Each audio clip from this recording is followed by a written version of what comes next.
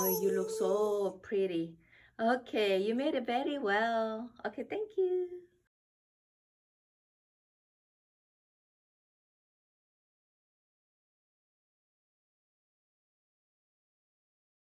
Hi, this is Mrs. Yun from JR Studio.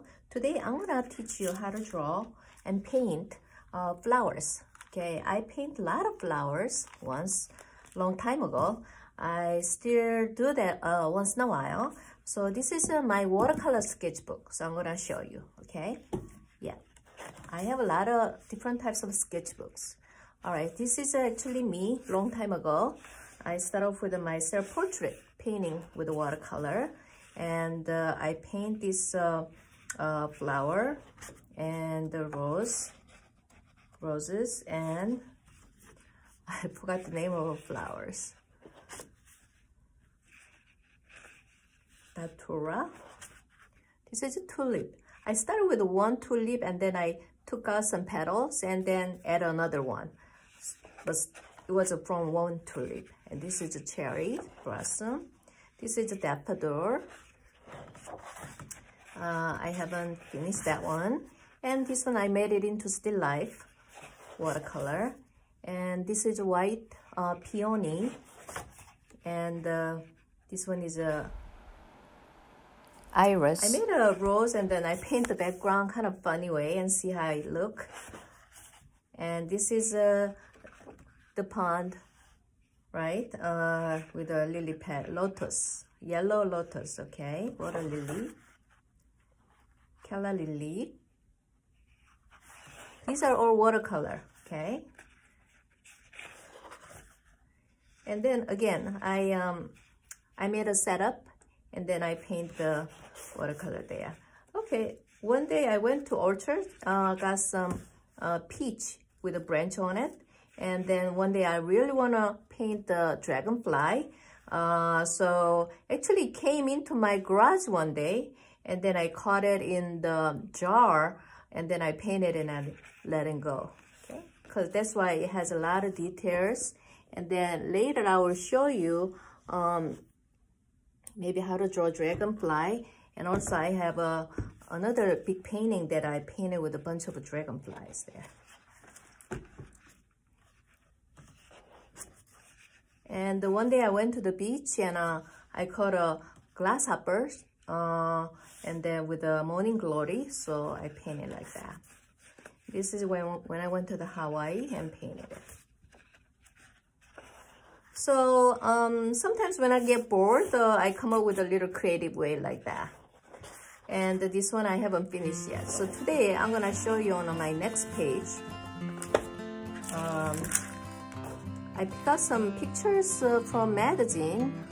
I think this is another peony flowers. I love it. And they also have some roses on the back. So I'm gonna start painting that, okay? So first what you need a cup of water for paint. And then of course watercolor set, okay? And some brushes. And I got some ruler and pencil and eraser, okay? I don't get the thick pencil because pencil lead kind of smudges a white paper, so I usually get a mechanical drawing pencil. It's very handy, so I use it all the time, okay? So first of all, I'm gonna move it just a little bit and start drawing that. But I'm not using, as you see all my pages here, I'm kind of, I am making a little frame and then paint it inside. So it looks nicer and also saves some time too, okay? You don't have to do all the pages, right? So in order to do that, I'm gonna get ruler.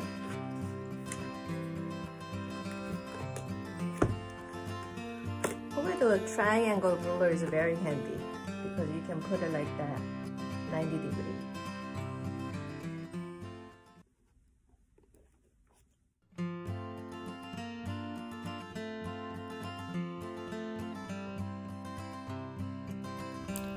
Now I'm gonna use tapes around the lines, and usually I fold the edges and then put it on my hand. get some oils from my hand and make it less stickier. Yeah, you can try that too. Now I'm gonna go ahead and draw circular shapes of the flower. As you know, the peony has a lot of petals, layers of petals inside of flowers. So go ahead and draw inside of flower.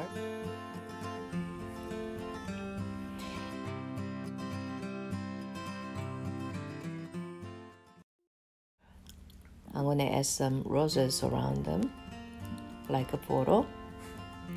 And I'm gonna test the paint using watercolor and adding a water make it light. In watercolor we don't use white normally, so you put the color and then you add a water to that, make it thin down like that. Okay, keep adding water and thin down like that. Okay, and sometimes you put the water first and let the paint bleed into that. And also use a brush to split it and then put some detail lines.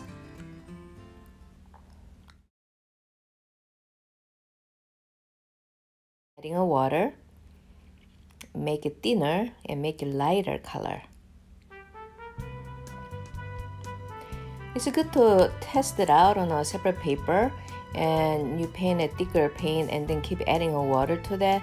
See how much it thin down and make it color lighter.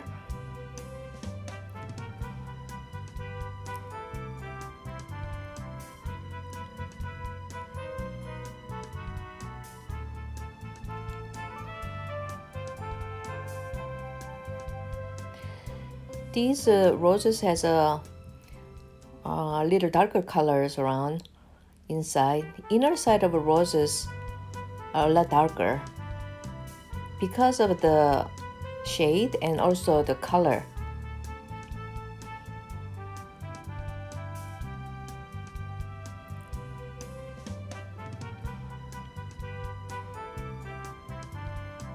Now I'm gonna use a small round brush and paint all the detail areas.